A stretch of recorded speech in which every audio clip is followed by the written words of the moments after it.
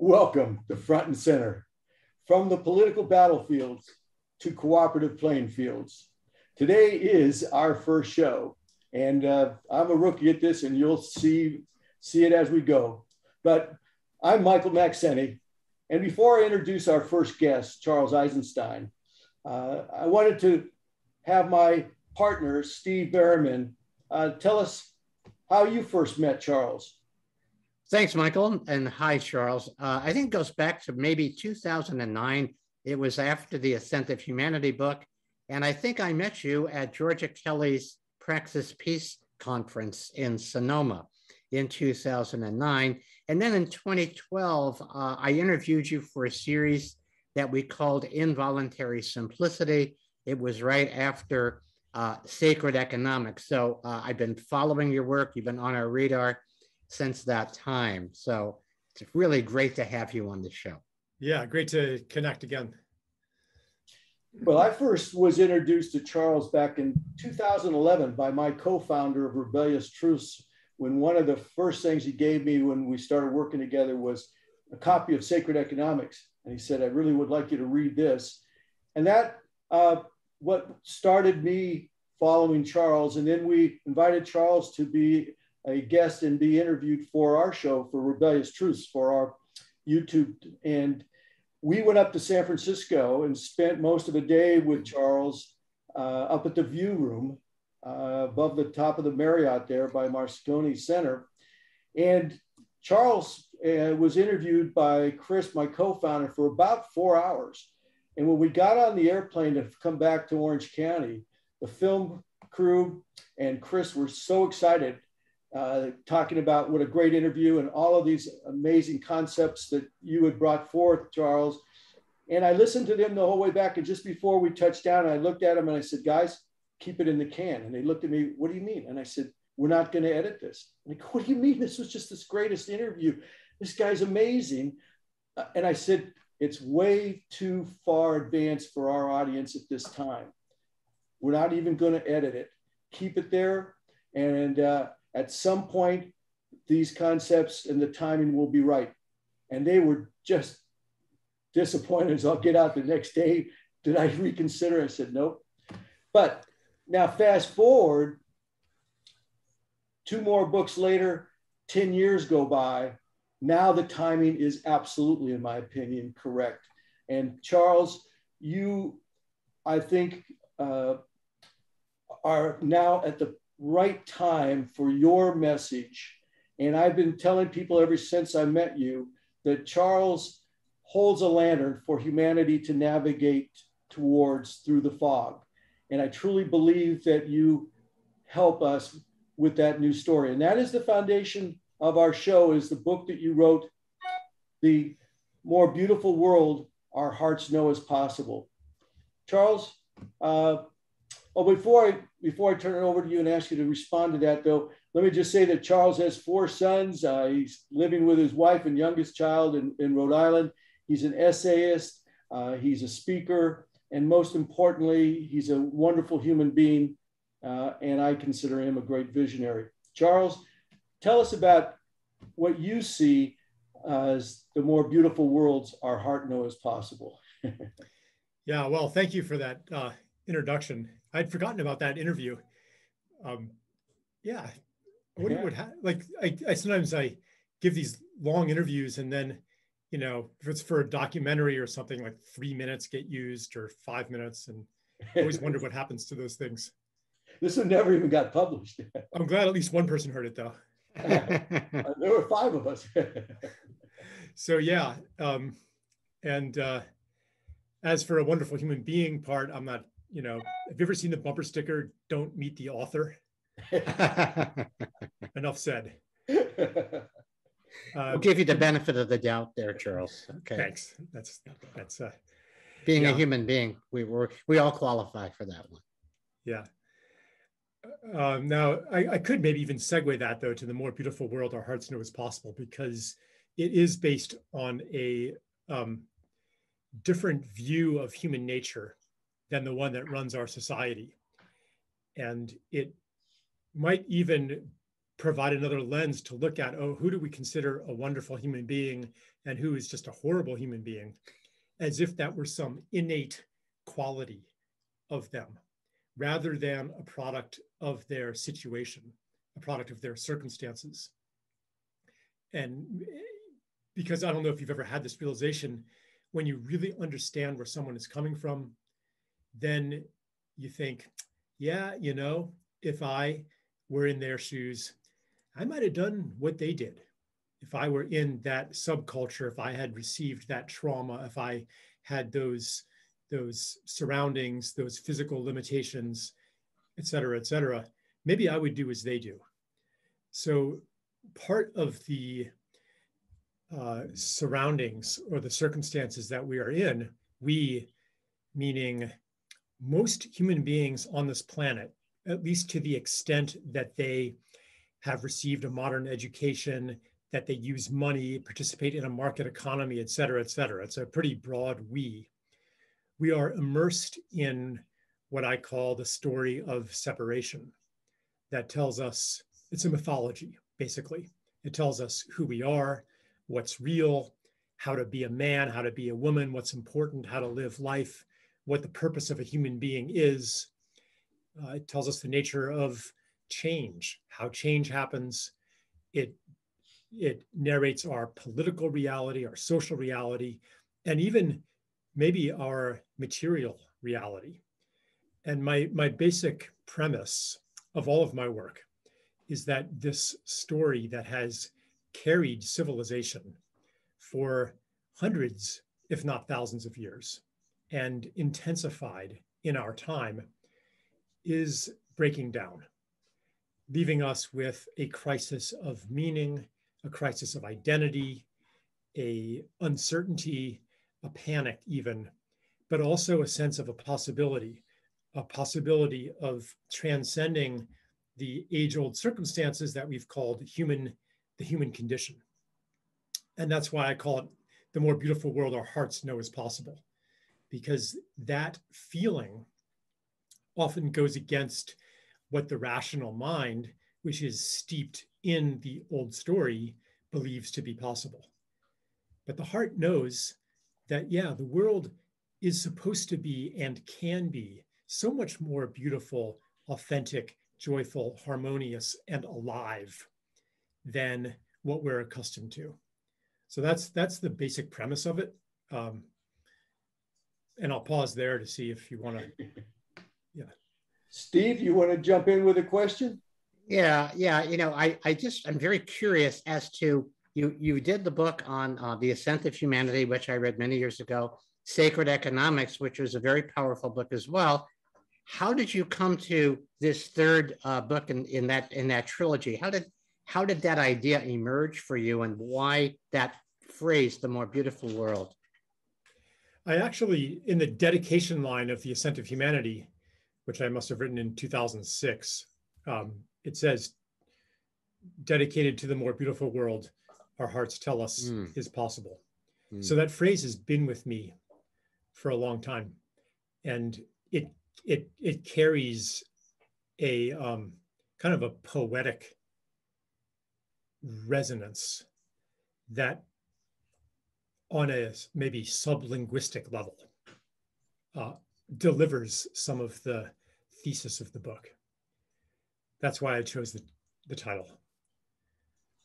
Do you think over this period of time, it's been what is it, 10 years perhaps since you wrote that book? 8 years. 8 since it was published, but yeah, the writing process was 9 years ago. Yeah.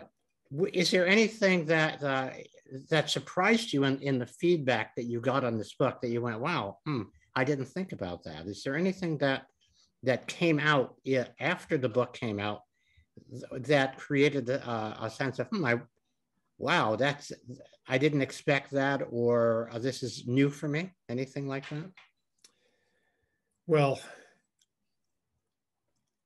I guess a book like that speaks very deeply to people can trigger all kinds of emotions, positive and negative projections. So I was not prepared for that level of projection. Not, I mean, the book did not actually reach that wide an audience. It, you know, maybe over the years it sold 100,000 copies or so, not a lot more, I don't think.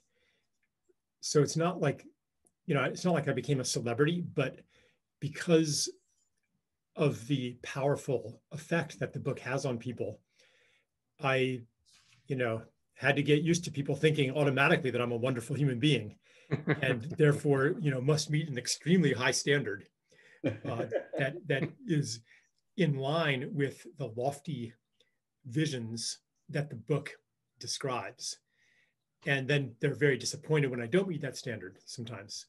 Or they're like, people could see, the thing is, when you behold a possibility that is so different from our current reality, it can be also very, very upsetting. It can be challenging because it puts the question to you, well, why am I living not only in this old story, but as this old story? Because the stories inhabit us just as we inhabit them. So it's like the same thing that youthful idealism triggers in old people like us. There's a kind of a hostility. We kind of want to bring them down. So some people react to the book with hostility, like what kind of crap is this? You know, it's namby-pamby, airy-fairy, new age nonsense, and so forth. Even though I kind of anticipated that, and I did my best to diffuse that kind of dismissal. And this is actually kind of a bad habit of using sometimes like overly academic language, you know, just to say, but I'm smart, so don't dismiss me just because I'm articulating something very idealistic and seemingly unrealistic. Because part of my point is that even our idea of what is realistic or practical depends on a theory of change that is obsolete. So I actually can't say what I am called to say and stay practical, credible, responsible.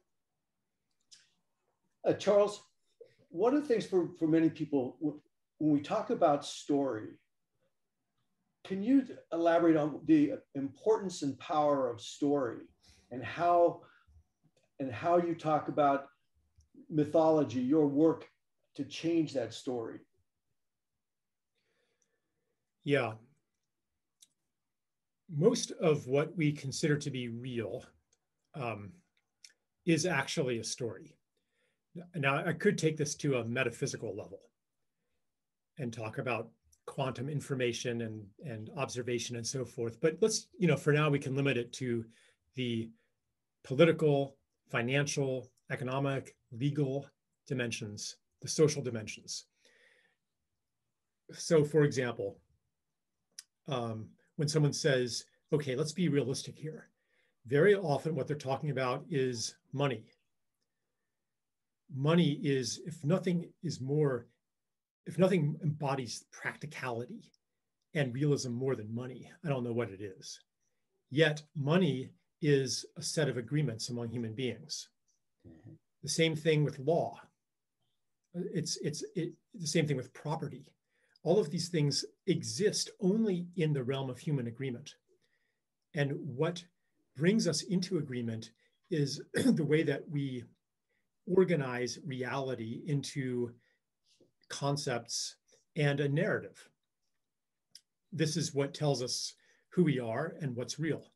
So the power of these stories is it reaches every aspect of us as social beings. Now, this is quite well understood among political operatives who are always about, especially these days, like they're always asking, anytime some information arises, okay, does it serve our narrative or not?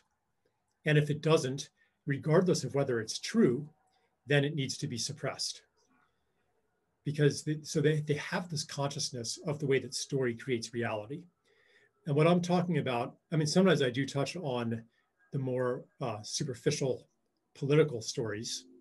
Traditionally, conservatives have been much better storytellers than liberals although I believe that, I would like to say that, well, I was going to say that that's changed or maybe reversed in the last 5 years, but I'm not even sure who's liberal and who's conservative anymore, because anyway, that's a whole other topic. But just to say that mostly what I'm talking about are deeper stories, such as what is a self?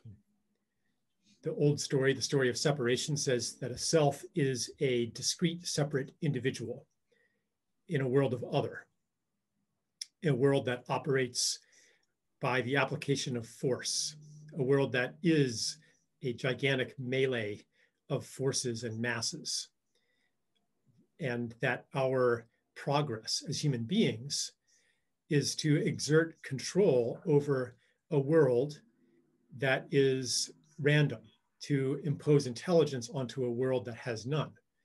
So once you accept this basic mythology, then very much of our agricultural practices, medical practices, political ideologies, they all make sense. They all draw from that basic paradigm.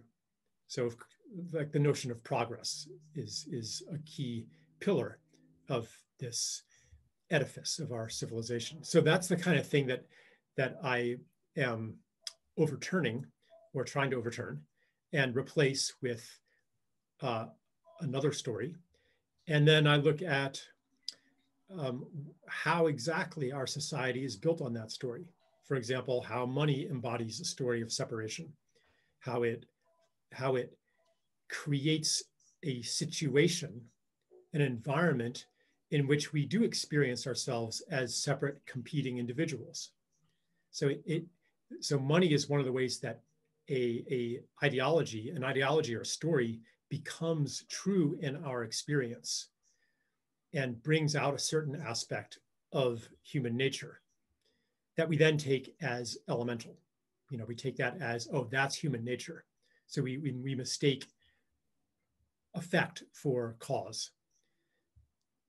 I hope that was coherent. I want to follow up with it. Can you elaborate on the power of intentions? Because to me, story, writing our new story together, which is the subtitle to the show, the importance of our intentions and the power of those intentions.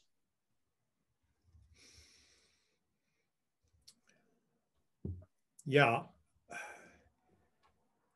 See, this is the puzzle. Here we have right now a society full of people with good intentions. I think one of the main errors of perception that we commit in our time is that we ascribe evil intentions to our opponents when they don't actually have evil intentions. They're just acting from a different set of information and experiences. When we ascribe evil intentions to them, then they think we're crazy, because they know very well, I'm a good person. You know, I'm not trying to enslave humanity. I'm not trying to cull the population and like all these stories that we make about the other side. When the other side reads them, they seem ridiculous. So this is the puzzle. How is it that we have, now maybe there are some human beings who have very evil, selfish intentions. I'm not saying there's no such thing as a predator or a psychopath. However, most people, I believe, and this is just my experience of them, are well-intentioned. How is it that the sum total of all of these good intentions is the dystopia that we have been moving toward for my whole lifetime? Why? Why does that happen? How is that happening? That's the question. I don't think that good intentions are any guarantee of good results.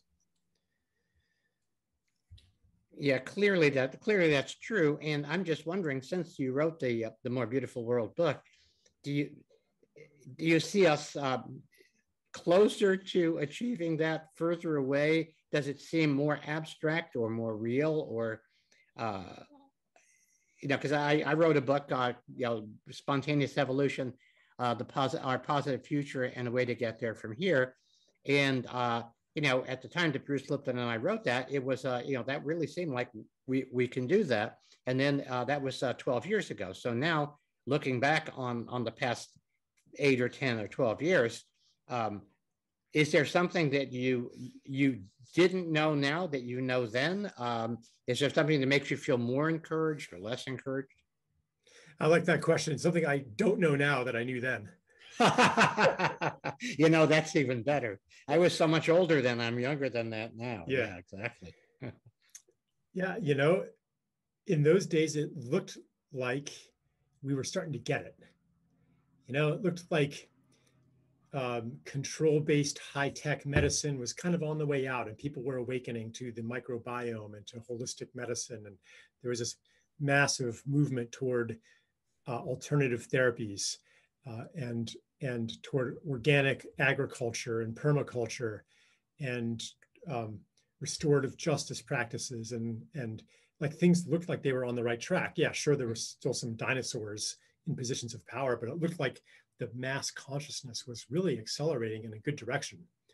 And then COVID came along and wow, everybody defaulted back to quite a narrow orthodoxy. So, and at the same time, fascistic or totalitarian trends have dramatically intensified. And the control of centralized big tech has intensified. And the whole ideology of progress that I described before as an increasing ability to control the world, for example, in the form of tracking, surveilling, labeling, microchipping everything and everyone, like that seems to be ascending as well. So in a way, it looks like we're moving away from a new story and doubling down on the old story. But I wonder still if this isn't kind of the last gasp of a dying ideology, that because where does, like, what is the process by which a human being or a society emerges from an old self, an old story, an old identity into a new one? It inevitably involves a process of breakdown in which your every effort to maintain life as it was, the comfortable, familiar life, and to maintain yourself as who you were, finally fails. And you're left in what I call in the book, the space between stories. You're left in the space between stories where you just give up on knowing who you are and what's real anymore. And I think that that's happening to a lot of people. Even the proliferation of conspiracy theories is evidence of this breakdown, where the meaning that everybody agreed on, or almost everybody, it was a general agreement about who we were and what the world was that encompassed most of society for most of my lifetime, that is disintegrating. And so people in their existential panic, they reach for a replacement story of everything. We had a story of everything, like to take us as Americans, for example. There was a whole part of the mythology was what America was, and democracy and freedom and bringing it to the world. And yeah, there was racism, but we're working on that. Yeah, poverty, we're working on that. Better and better, upward and onward. Like that whole mythology that was most intense maybe in the United States, but it includes pretty much the whole industrialized world. Like that, it was robust, but it's breaking down now. Like we were supposed to have perfect health by the impossibly futuristic year of 2020. The common cold was supposed to have been eliminated 20 years ago. I mean, you're my age or older, right? You remember, yeah, like science fiction in the 60s and the 70s. Exactly. I mean, come on, we were going to live in paradise. And as that vision fails, people get desperate. So they're reaching for these alternative stories of everything, theory of everything. Oh, it's evil Illuminati and their alien overlords who are harvesting psychic energy by, through human trafficking and et cetera, like, and I'm not saying, okay, when I call something a myth, by the way, I don't mean that as a slander. It doesn't mean that I'm saying it's just a myth.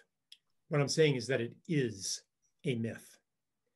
And our current ideology, the entire corpus of science, that is a myth as well. Doesn't mean that it's not useful and not in some sense true, no. So anyway, I'm not passing a judgment here on some of these conspiracy theories or alternate mythologies. Obviously, they can't all be true because they all contradict each other. Like, Steve, do you believe in the flat earth or the hollow earth? Okay, so. Well, it's flat on top. We know that. Looks flat to me. But anyway, but what I'm saying is like true or false, okay? These alternative stories of everything, they are a symptom of the breakdown in sense and meaning and identity. And they are kind of like a last gasp, like grasping at another straw before the phase of true surrender, of true uncertainty, of being willing to not know.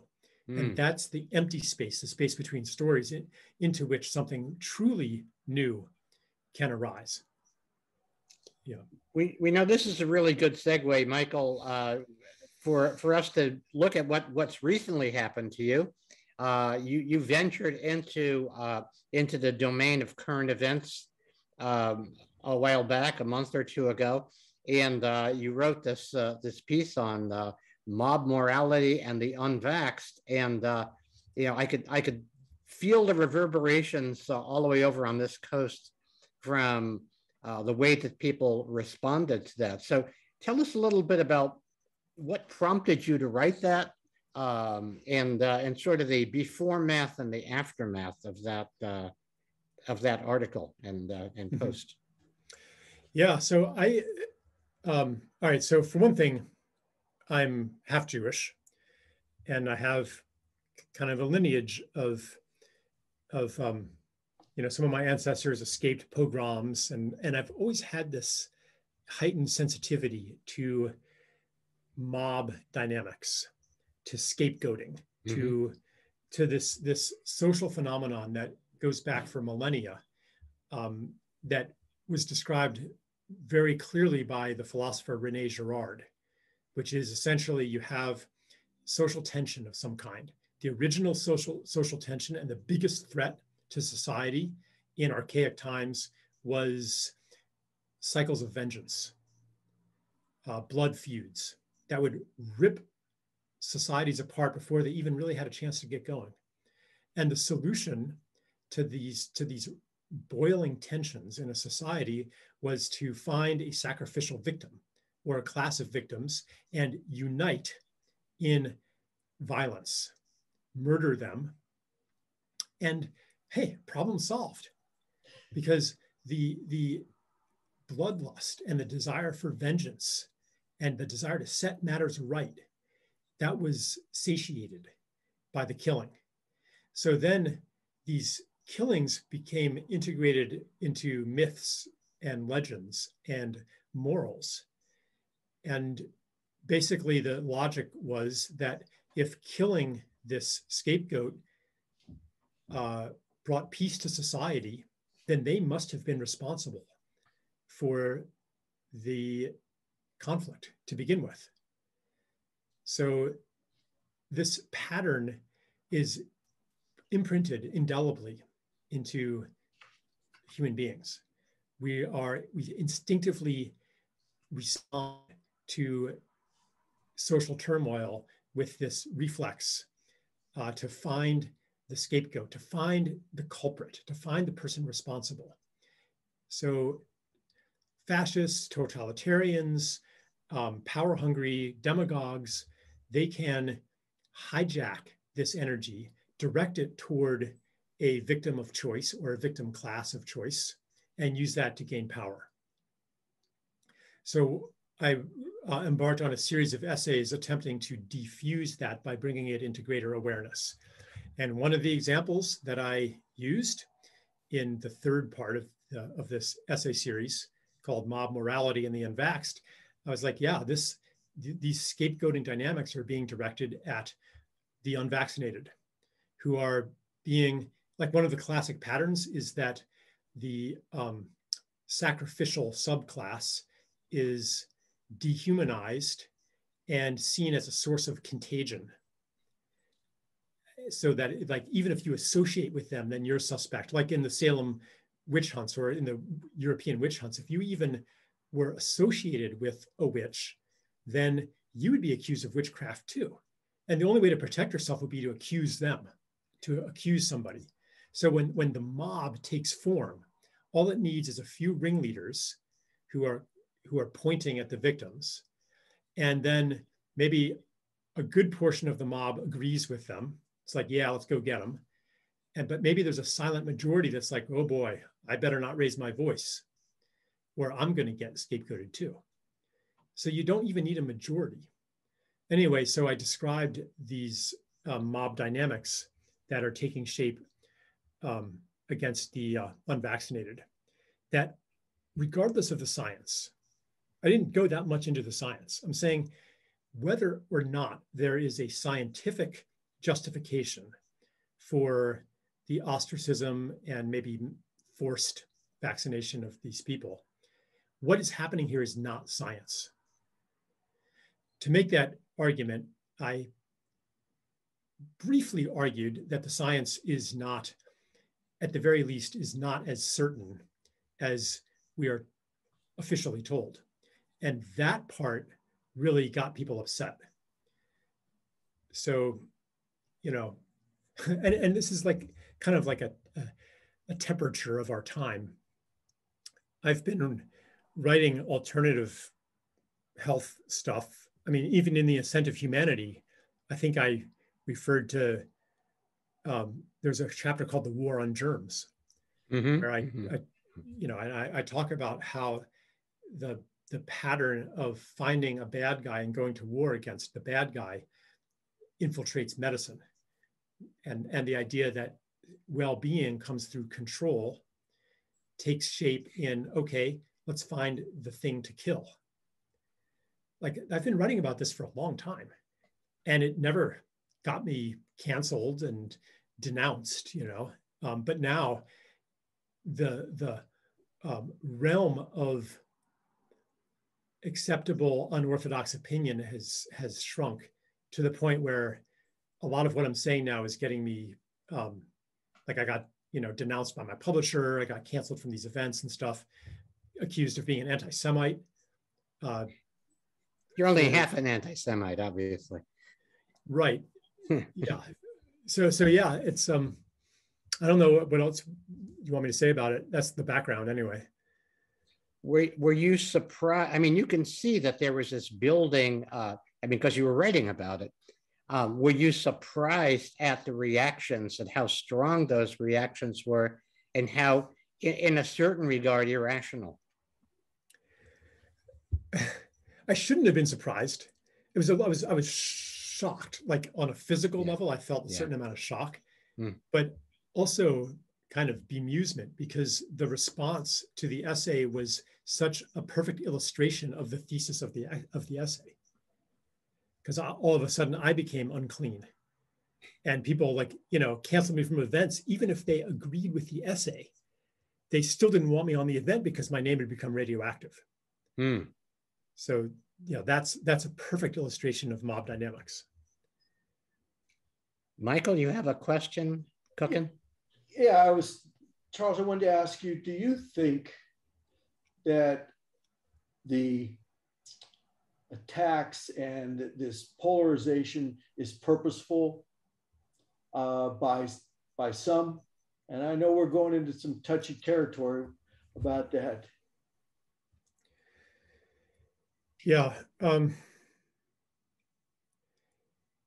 I can put on the lens of conspiracy and say that there's some level in which, like, I can look at the world that way. This was all planned. The events around COVID-19 are perfectly orchestrated to, you know, suppress natural and alternative therapies, to make the make the vaccine the only solution, to lead to vaccine passports, to lead to the totalitarian control of everybody. Like that lens illuminates a lot. Mm-hmm. And it helps predict what the next step is going to be. And so I can use that lens. Am I sure that that's true? No. There are certainly things that are hard to explain in any other way, especially if you go down the rabbit hole of the Kennedy assassinations, you know, and 9/11 and all that stuff. However, I don't spend much effort arguing for or against that way of seeing things, because for me, the question is, okay, even if there are these diabolical conspirators who infest the halls of power or even are pulling the strings, what gives them that power? They don't have like superpowers. They don't have bigger muscles, or like, what gives them that power? It's the power of, in the end, it's because people are agreeing to conform to their plans. So I'm much more interested in what makes people susceptible to the dynamics of the mob, which then get hijacked by totalitarians. What makes people susceptible to propaganda? What keeps us apart from each other? So I look at, for example, to take the vaccine issue. I mean, although maybe I shouldn't even say that word because the AI is going to pick it up and suppress your. You can bleep that out if you want. To take the injectable substance that shall not be named as an example, on both sides, actually, there is a lot of dehumanization of the other side. So the vaccine skeptics, said the word again, the skeptics and the resistors, they assume sometimes that virologists and medical researchers are just clueless, corrupt, incompetent. You know, they just overlooked this obvious thing. And maybe there's, I mean, I think that there is institutional bias and paradigm protection and so forth, but come on, like, do you actually talk to a mainstream scientist and really understand the world from her point of view? Not that often. And then on the mainstream side, I was just the other day looking at on Instagram and TikTok, looking at people's reports, their self-reports of vaccine damage. Oops, I said it again. Of being damaged by, you know what, and you know the comments, like, and these seem like really sincere people, and they're describing like being paralyzed from the waist down, you know, and like tremors that last for weeks, and like horrifying stories. And my doctor said it was coincidence, and you know, and then like the comment sections, you know, like nut job, liar. Like that hospital room, that's not a hospital room. That's a hotel room that you've decked out to look like a hospital room. You're just trying to get attention. How much money are you making from this? I'm going to call CPS and take your kids away. Like, and misogynistic slurs, you know, and like, I'm like, okay, I don't know for sure that this woman is telling the truth. And like, oh, and like these screenshots of all of the videos that get removed, you know, violating community guidelines and stuff and false information. And she's like, but this is my story. Okay, I don't know for sure that she's telling the truth. But one thing I know for sure is that if she is telling the truth, none of these name callers would know it. And so take that and write it large. If the other side is right, how would you ever know it when you dehumanize them to begin with? Not to mention all the suppression of information and all the censorship and all that kind of stuff. If they're telling the truth, or another way to put it on a systemic level, if reports of damage are being suppressed, if alternative therapies are being suppressed, even into the medical literature, how would you know that? So this is one of the ways in which our way of seeing each other actually impedes our ability to make sense of the world, because we're not actually communicating. It is, in fact, a Babylonian crisis, a crisis of communication, a crisis of word. We're not, that's the biggest crisis for humanity, for the world right now. It's not climate change, it's not vaccines, it's not COVID, it's not anything but a crisis in communication. All of our problems would be easy to solve if we could become coherent and see each other as fully divinely human. This goes back to your original, the original statement that you made about the dehumanization that's been going on, and the illusion of separation. And perhaps this is like in the apocalyptic times, the veils are being lifted on all of these things that have been invisible until now, and this chaotic mess is what it looks like. Yeah. You know, I've always considered myself politically left, in a large part because of my care and concern for those who have been left out of the, not only my care and concern for those who've been left out, but it's also my care and concern for the winners who basically get a booby prize of the wonderful life they're hoping to get through their success. They get a false substitute for what they really want, which is, to feel fully alive and to belong and to be at home in the world. Anyway, but my concern for the marginalized, for the oppressed, for the third world, for ecosystems that are being destroyed, like this has always made me identify as a leftist. And now that same impulse, like let's listen to those who are being shut out. Let's listen to those whose interests and experiences run counter to corporate profit and the power of the oligarchy. Let's listen to these people. Now that is including the people who are marginalized by our reigning medical regime. And like, I don't feel like I've changed, I all of a sudden now people think I'm a right winger because through a chain of associations that leads to Donald Trump. It's, I don't know, I'm now speechless. We call that Trumpin' lumpin', where anything that seems to reflect that point of view gets lumped in with Donald Trump so it can be dismissed. Trumpin' lumpin'. Michael?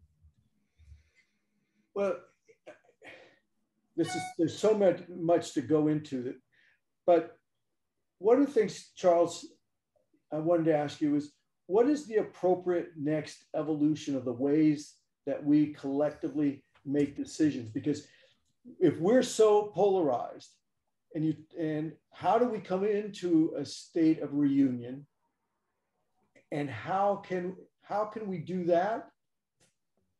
How can we inhibit a new story of reunion and collaboration? And then how can that lead us into a form of governance that will bring in those voices that have been left out? I do not know. Well, that's a very appropriate answer, because one of the things you said about science is that scientific methods should embolden people's curiosity, and yet it's used the opposite. It's used to shut down curiosity, and it's flip-flopped. I don't know the how. I can see the possibility, and I can describe the vision and the story that will generate the how, that will attune us to the right next step. But I'm not the guy with the answers who says, oh, here's the democratic system of the future. It's direct democracy, it's sociocracy, it's this and that, and we use this. Here's the plan, guys. I don't have a plan, but I can give, pieces. I can describe pieces that point to where we're going and that people can recognize, that make them come alive.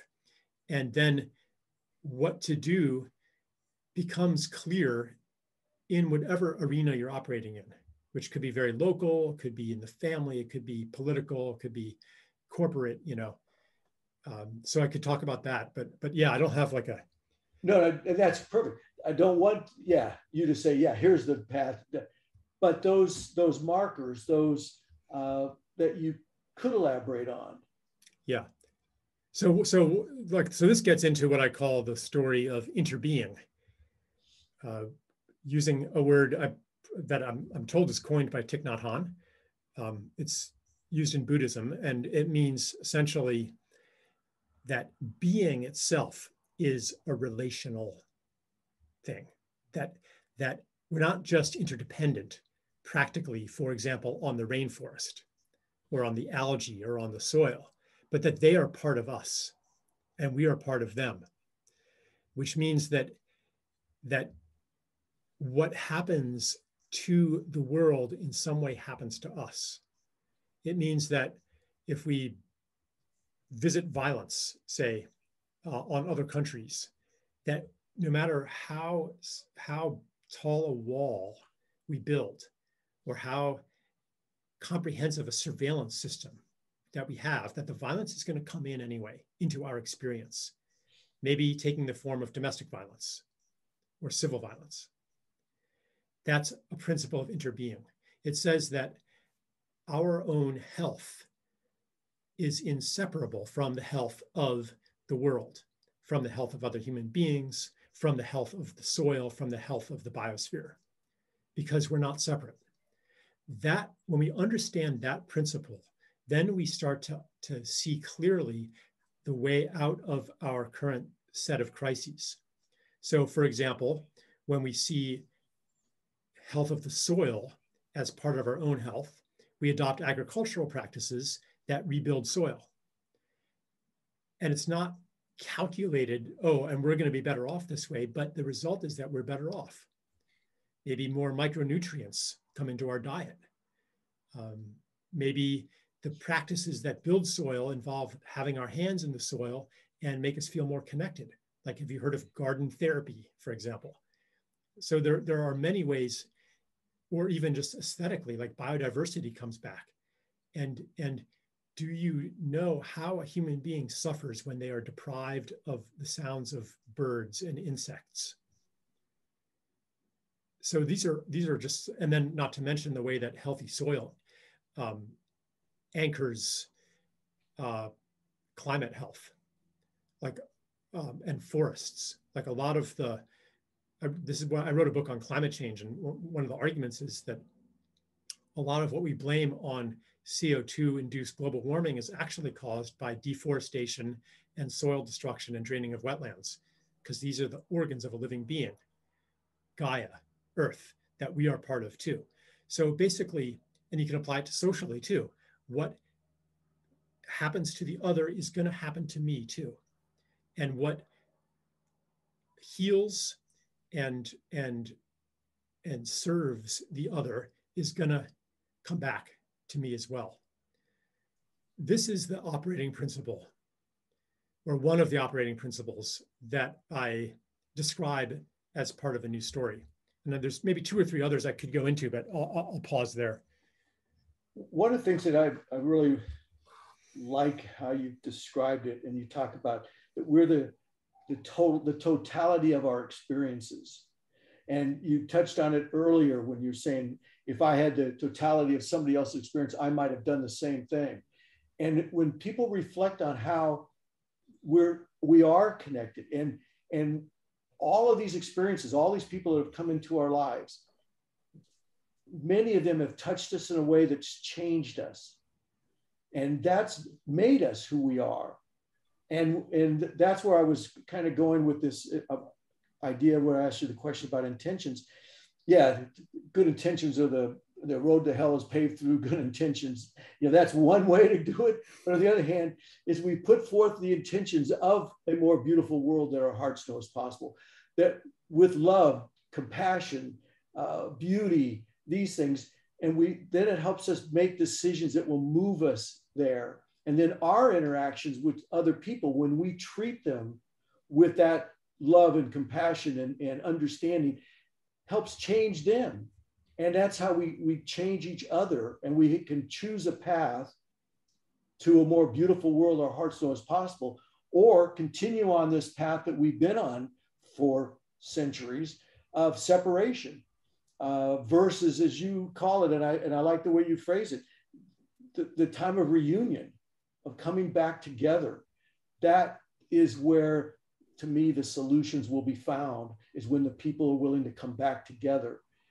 That's the path that I think that you hold that lantern for, to give us a vision of where we can and should go and want to go. And if we have a strong enough desire to go to a place of beauty and love, that will help move us there. Mm-hmm. Yeah, it is about touching that desire, and the gratitude for having been touched with that possibility. Like, okay, maybe I am a wonderful person. If I am, I'm sorry I ever said that, although I do think that. Thank you. If I am, it wasn't because of my hard efforts. Yeah. It was because of how much my grandmother loved me. It was because of all of the love that was poured into me and all of the blessings that were poured into me that give me knowledge firsthand of what the world could be, and that have healed me of the traumas that I've also received. Mm-hmm. So we are not alone here. What I call the more beautiful world our hearts know is possible is a being.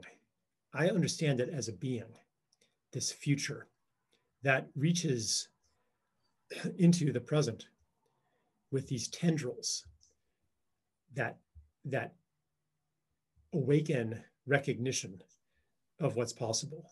The tendrils being things like experiences of forgiveness or generosity, kindness, healing.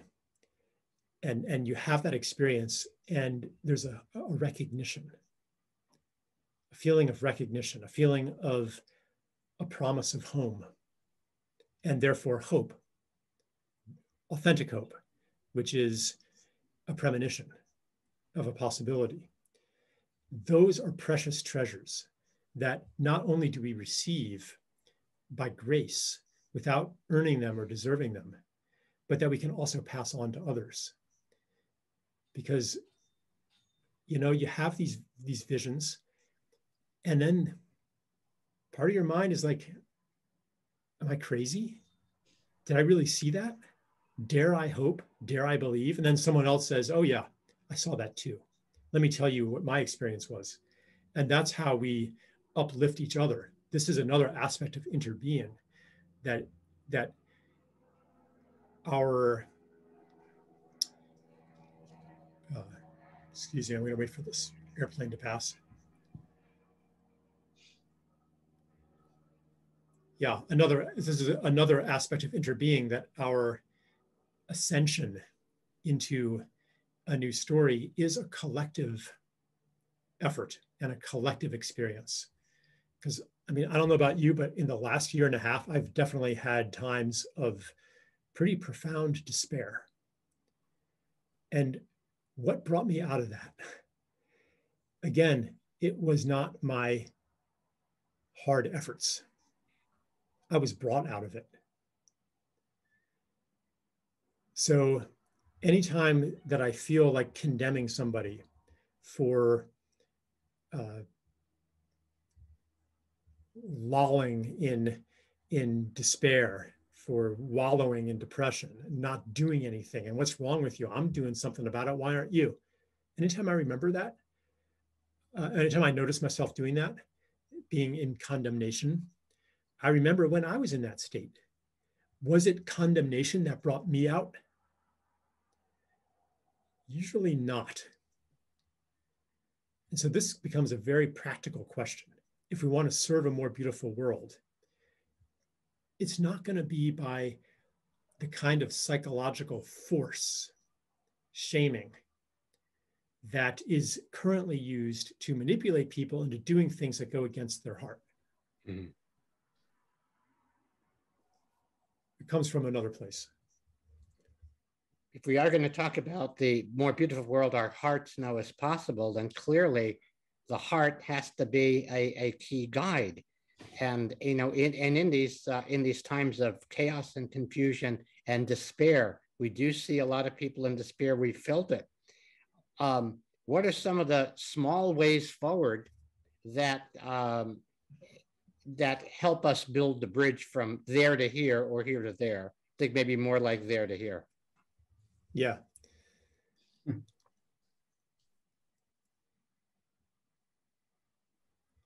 Any act of service or devotion is the way forward. Service to another being or devotion to beauty. So it includes like musicians, artists, anybody who does something more beautifully than it needs to be done.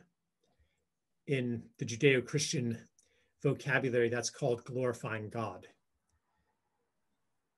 which is not about, singing praises to the Father in heaven. It's through participating in the creation of that which is good. Anytime you do that, even in the tiniest way, irrationally, you'll feel the despair lift a little bit. Adding on to that, I'd ask you to comment.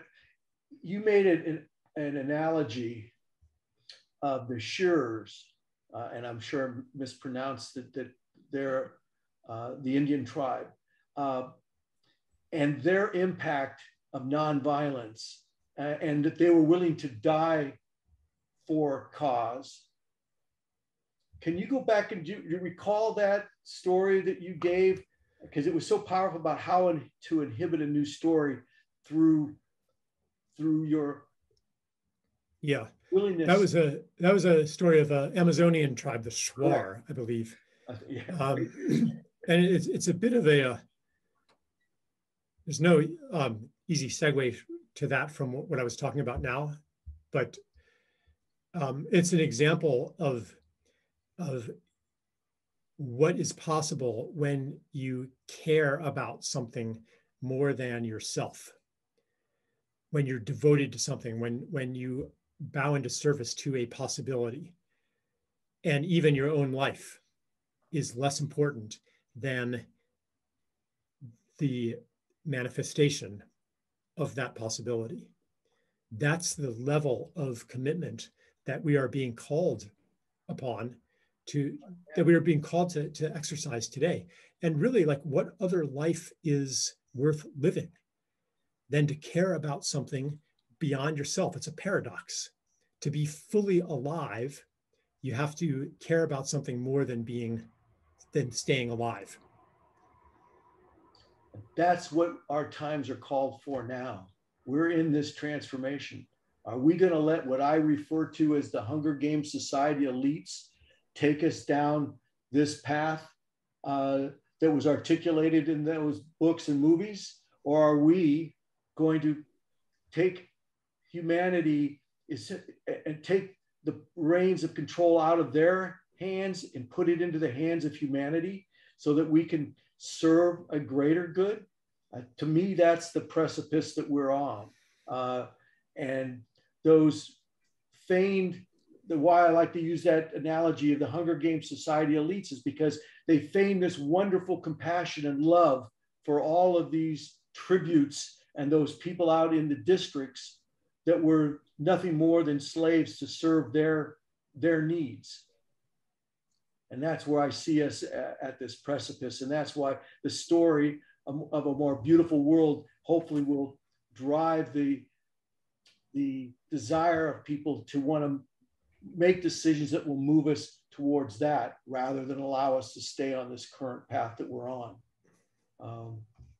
And so get off on my own tangent here, but. Well, is there anything else, Charles, that's present for you right now that belongs in this conversation that you want to add in?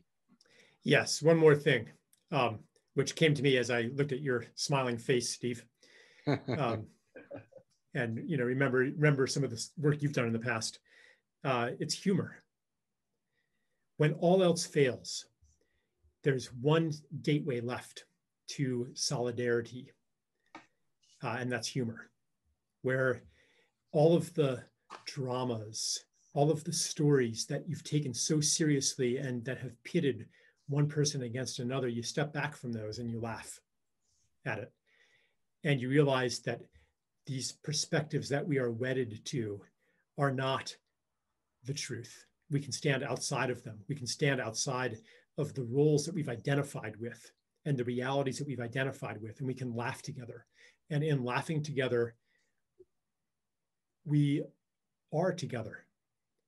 There's something that it's a stepping outside of reality in a way. Same as a festival. Like a joke is like a mini festival. And I just would like to say that as, to expand the scope of our change making beyond like the serious crusading stuff. Like, I earlier spoke of including art and music in it. And I would just also like to add humor and to thank the comedians for reminding us of what is and is not real. When I was rereading the book that you wrote, Hearts Know the More Beautiful World of Hearts Knows Possible, it came across me. And when I read it the first time, 8 years or whenever it was published ago, I read it within a month or so after it came out. I didn't dawn on me when you quoted Swami here. And then I'm going to read from you this little passage that you wrote. We are the same being looking at the world through different eyes. And these eyes, these vantage points are each unique. As the comedian Swami Beyondananda puts it, quote, "You are a totally unique being, just like everybody else." I won't say more about the nature of being more than that. And that's when I read that again. I said, there's my partner, Steve, here being quoted, Yeah. That was a good one. And we're at a point where, because of all the contradictions, paradox is very appropriate. To be able to hold two ideas that seem to be contradictory, and if you do it in a delightful way, you make people laugh, and then their structure dissolves for a moment. When we have the mental structure that we think is reality, all automatically just dissolves, and we're in our hearts, and there's that unifying space that for that moment heals the delusion of separation. So perhaps that's one of the ways forward. I appreciate that. Yeah. Well, and Steve being with his humor and his wit, I hope it helps offset that I struggle with, is to control my passion, to find the language that others can hear and others can feel. And it's like Steve brings in this great humor. So that's where I enjoy our relationship and our partnership here. Yeah. Well, thank you, Charles, for being our first guest, and thank you for being a beacon to help other people navigate. There were a lot of gems in this conversation that went a lot of different places. And again, it's updating what you've written and your life's work to apply it in this very challenging moment. So thank you so much. Yeah, thank you, Michael and Steve. Appreciate it, and best of luck on your on this enterprise. Thank you, Charles. And for those watching, thank you from front and center. We hope you come back and join us again from the political battlefields to the cooperative playing fields. Let us go there together. And with that, thank you again, Charles. Thank you, everybody. Bye-bye.